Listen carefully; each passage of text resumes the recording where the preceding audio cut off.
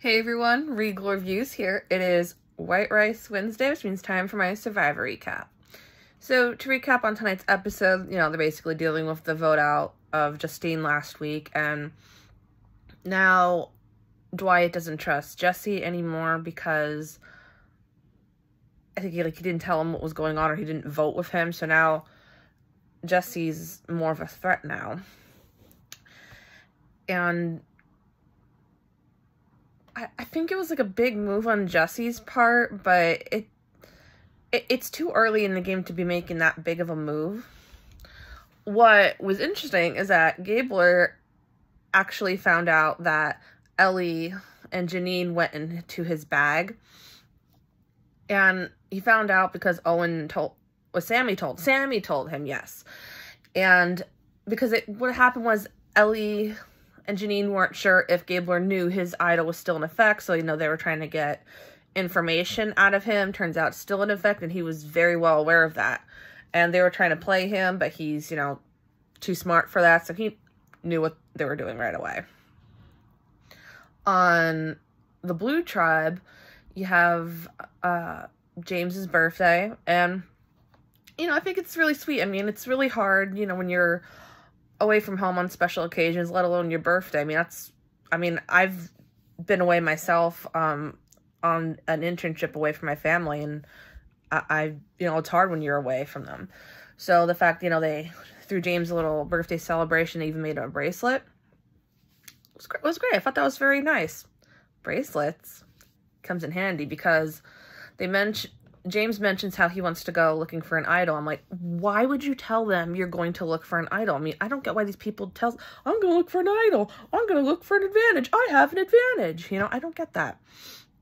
But Carla goes to look, and she finds in a tree, of all places, and it's a Beware advantage. So she knows from season 41 and 42 what a Beware advantage is.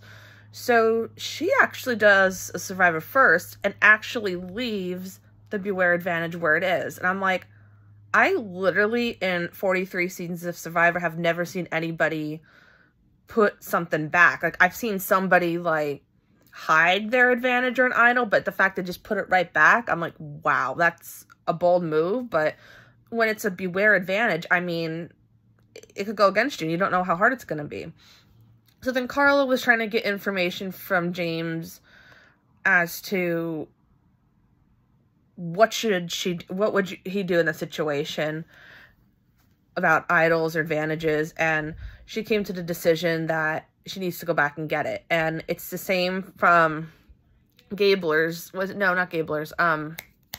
Cody's, how she has to get a bead from every single person at camp. And I immediately thought, well, this is going to be way easier for Carla because they were already making a bracelet for James. So all the materials are right there, and everyone was easy. The only one that wasn't easy to give a bead for was Ryan, but I have to give Carla credit. Like, she is a freaking queen. Like, she, some people she knew was going to be easy to give them her bead.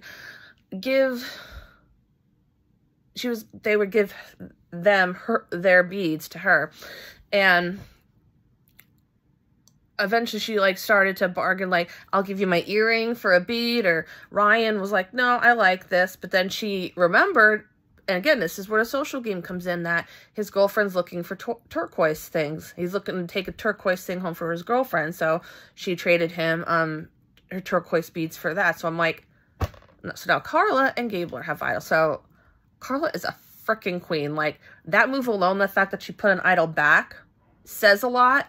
But then add the fact now she has an idol, and now she's the second person to now have an idol.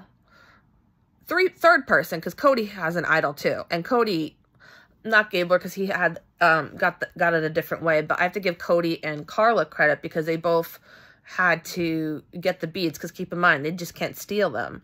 The fact they were able to do that, I'm like, wowza. So I'm wondering if the third person who finds the Beware advantage can accomplish that. Not sure. We'll have to see. So we got to, before we get to the immunity challenge, Ellie's starting to rub people the wrong way, obviously, from what I just said.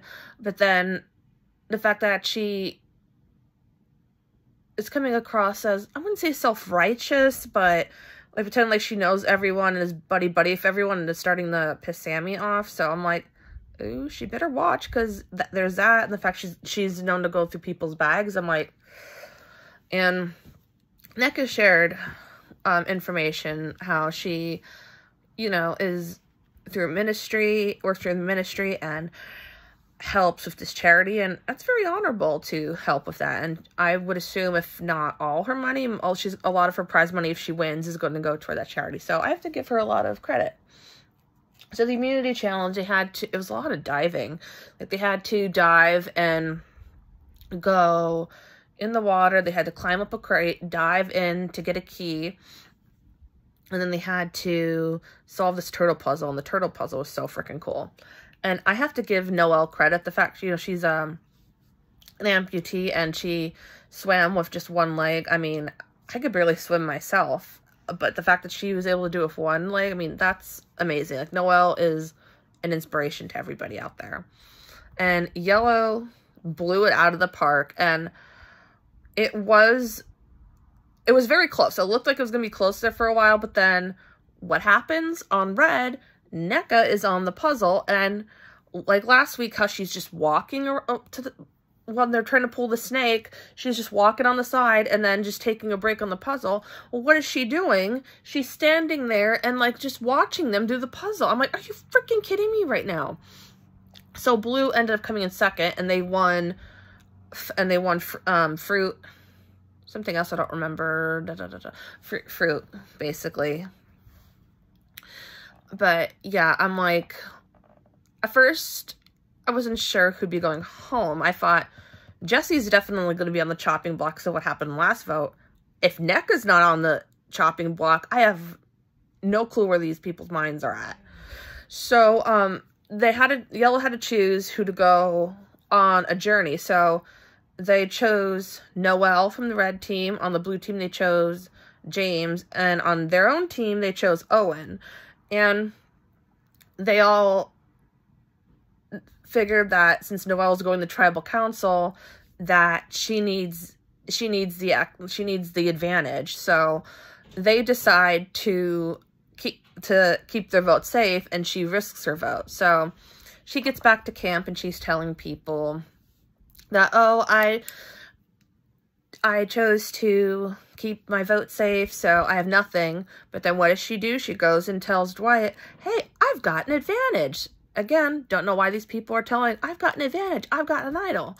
But apparently it's to steal a vote advantage. So she gets to steal a vote from somebody, thus she gets an extra vote. So that could potentially be a big move, because they could easily, for conversation's sake, take the vote from Jesse. He doesn't get to vote at tribal council, so Noelle would get to vote twice then. So the names that are coming up, obviously Jesse, like I said, Nneka's coming up because of her second screw up on the puzzle. She screwed up last week, she screwed up this week.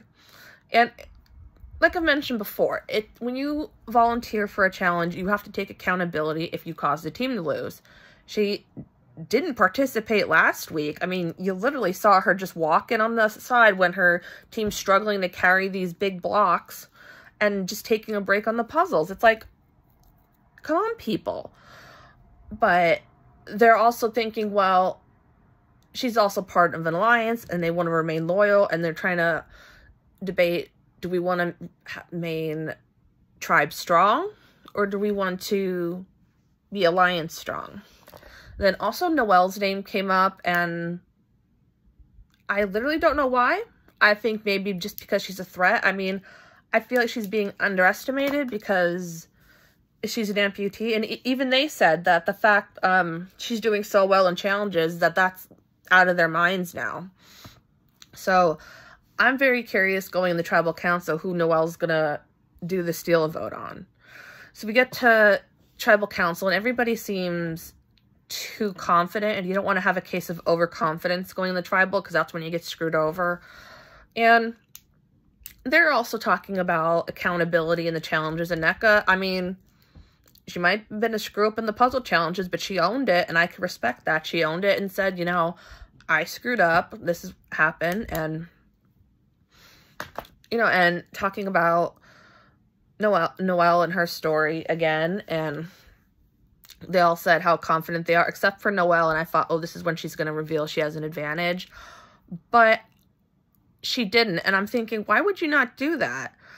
But somebody said at Tribal that mentioned how Noelle went on the journey, and if she were, it's about, they're trying to base the vote on loyalty at the moment, and they said if somebody were to pull out an item or an advantage, that might determine our vote tonight. So I'm thinking to myself, okay, it makes total sense why she didn't play it tonight. And apparently, how the vote went, she didn't need to, because NECA got voted off.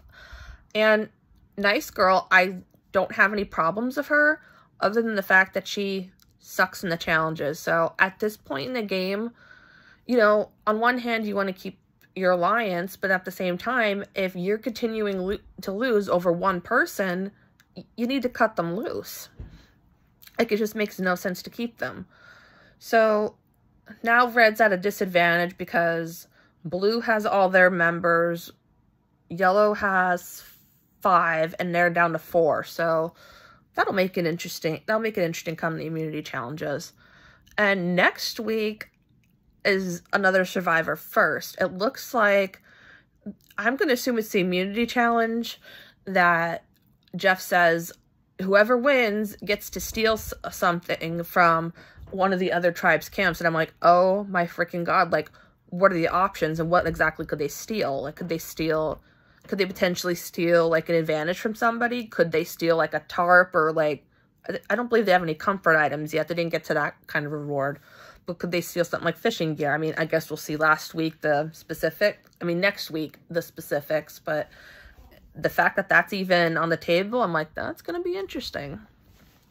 So I hope you guys enjoyed tonight's Survivor. If you want to catch Survivor, it is on Wednesdays, 8 p.m. on CBS, and you can stream it live on Paramount+. So until next week, stay regal.